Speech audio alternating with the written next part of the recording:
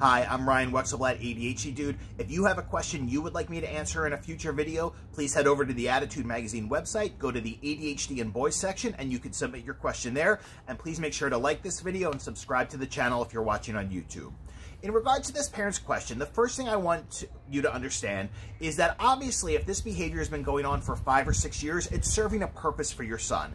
And I believe it's serving two purposes. Number one, it's his way of avoiding a non-preferred task, such as waking up. But number two, I think it's also a way for him to feel some sense of control over you. Because if you have to go in his room 6 times or whatever it is to wake him up, you know, he feels that he's in control of the situation and you are not.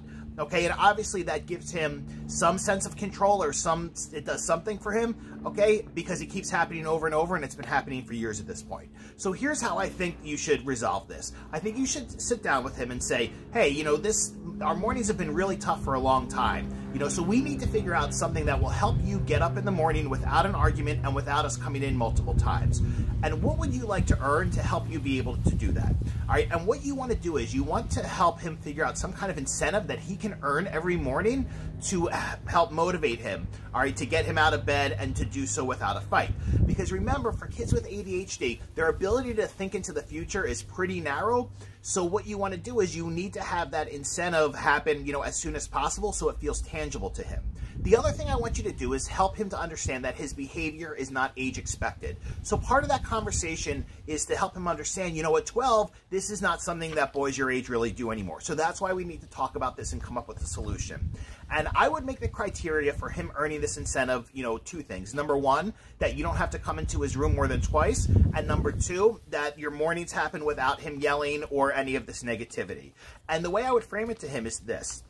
Say, if you are able to do this, you know, and with us only coming in your room twice and without any of the arguing or anything, then you earn this. And if you choose to not do it, well, then you've chosen not to earn it. And notice that the language I'm using, I'm doing that because we want to put the accountability on him. So it's not that you're taking away the incentive, it's that he's choosing not to earn it that morning. Okay, so what I would do is, you know, when this starts, you know, and pick a day with him to start it, and you could even, you know, put the criteria on, you know, a piece of printed paper and hang it up somewhere.